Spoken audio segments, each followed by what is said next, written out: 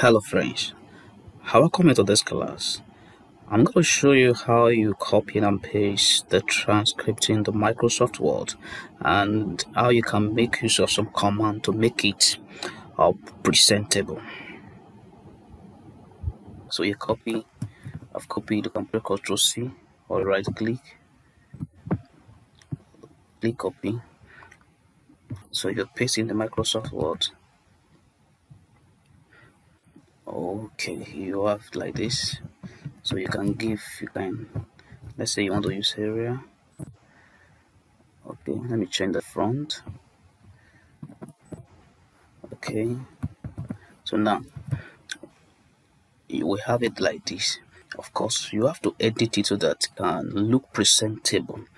Now let's say you want to remove the timestamp, and so what you have to do, you have to use the find and replace. You can come here, click on replace. Now you will make use of wildcard. Click on this and check the box. Use wildcard, make it less. And what you want to follow, we're going to use a command, of course, that is CS question mark, colon, question mark. You want to replace all. Now, so you discovered all the time have been removed, but we still have to, it's still not yet presentable. So remove the wildcard. We don't need this again. So the next thing is look for this key on your keyboard.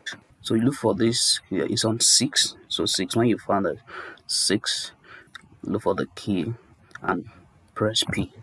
Yes. Now put a space so that the words don't join together. Put a space like this and click on replace all.